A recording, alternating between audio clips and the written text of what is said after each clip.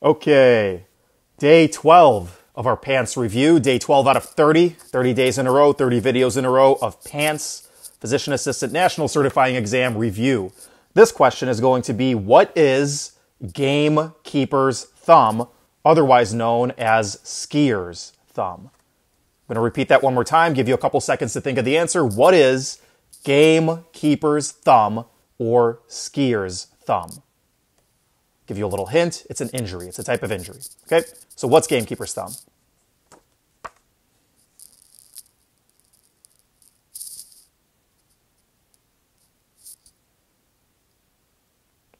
Okay.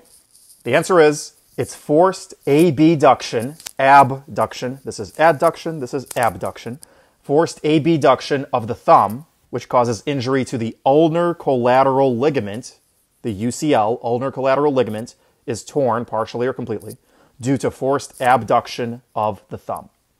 How can this happen? Multiple different things, usually in sports.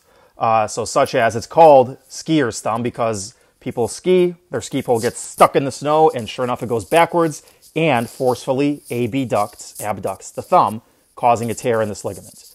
The reason it's also called gamekeeper's thumb, this is kind of gross, but the reason it's called gamekeeper's thumb is, like, back in the day, gamekeepers like Hagrid from Harry Potter, one of their primary tasks was to prepare chickens. And by prepare chickens, I mean forcefully ripping the heads off of chickens so that you can, cook them.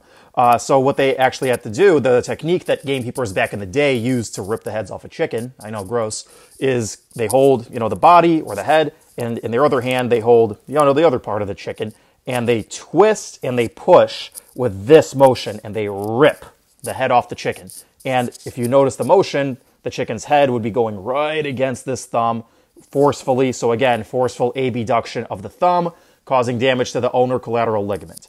How does it present? Pain and swelling on the ulnar side of the MCP, metacarpal phalangeal joint. That's your first joint of your thumb right there. So pain and swelling right in this area. The treatment is going to be a thumb spica. It's basically a device that you wear that prevents your thumb from moving so that you allow the ligament to heal, and or if it's completely torn, surgery may be necessary. Okay? So one more time, what is gamekeeper's thumb or skier's thumb?